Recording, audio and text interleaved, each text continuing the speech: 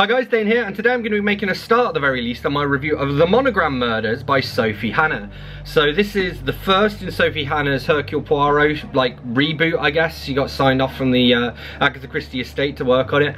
As always, I'm going to read you the blurb, then I'm going to go through and check out some of my tabs, and then I'll share my overall thoughts and rating at the end. So, Dane reads... It's too late. I am already dead, or I shall be soon.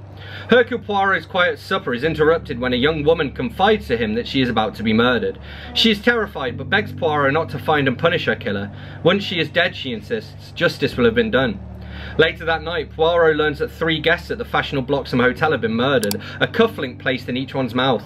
While Poirot struggles to connect the bizarre pieces of the puzzle, the murderer prepares a hotel bedroom for a 4th victim. So, we'll go ahead and get started. So we get this during one of his interviews. I'll say this for Jenny, she's a tea girl, so she's got some sense in her head at least. A tea girl? That's right. Fee sniffed at Poirot's coffee puck. All you that drinks coffee when you could be drinking tea want your brains looking at, if you ask me. I think it's the other way around, mate. So the story's told by Edward Catchpole, not much older than 30, 32 to be precise. So he's younger than me, which makes me feel old. And he's trying to compose crosswords. He's trying to be a cruciverbalist, which is the word for someone who creates crosswords. We get this little exchange, which I enjoyed. They were good friends, they knew each other well. Of course they were good friends, Lazari announced to the room. They ate a meal together. Many people eat meals every day with those they dislike profoundly, said Poirot. Yeah, like people who work in offices. And then we get this little line. Nobody had anything more to tell us. It turned out that if you asked 100 people, you were likely to be disappointed. Which made me think of like Family Fortunes and Pointless and other game shows where they ask 100 people. And then what's his name? Catchpole. He says, I often drink tea cold. I quite like it.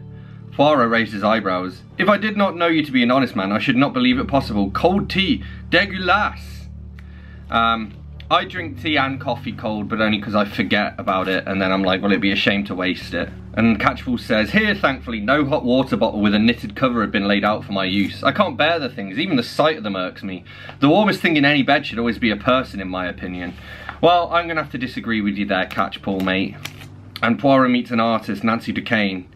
And he asks if all the paintings on the walls are by her, and she says, oh no, very few of these are mine. I buy as many as I sell, which is as it should be, I think. Art is my passion.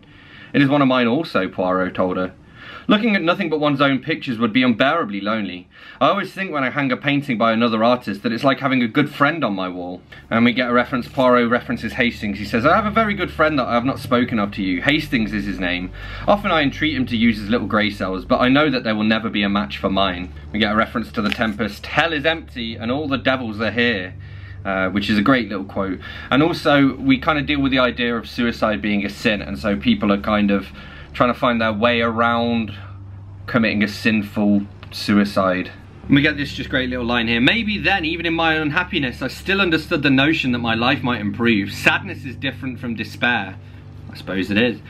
So yeah, that's all I tabbed out from The Monogram Murders. It is very much, it feels like Sophie Hannah finding her feet on this one, and then she kind of gets more into the swing of things. I know that my buddy Charlie Heathcote here on BookTube, he was unimpressed by this, as was his mother. Neither of them could believe that the kind of the murder or whatever was so easy to figure out.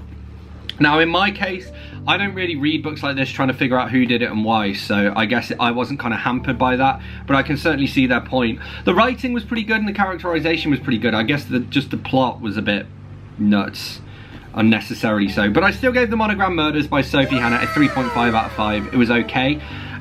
You don't have to read these new Sophie Hannah Poirot books in order, so I would probably skip this one and read a different one and then maybe come back to this. It was nice though to read about Poirot meeting Catchpole. That was probably like the main highlight of it for me. So yeah, The Monogram Murders by Sophie Hannah.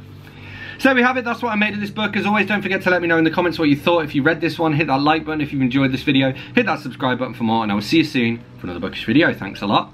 Bye-bye.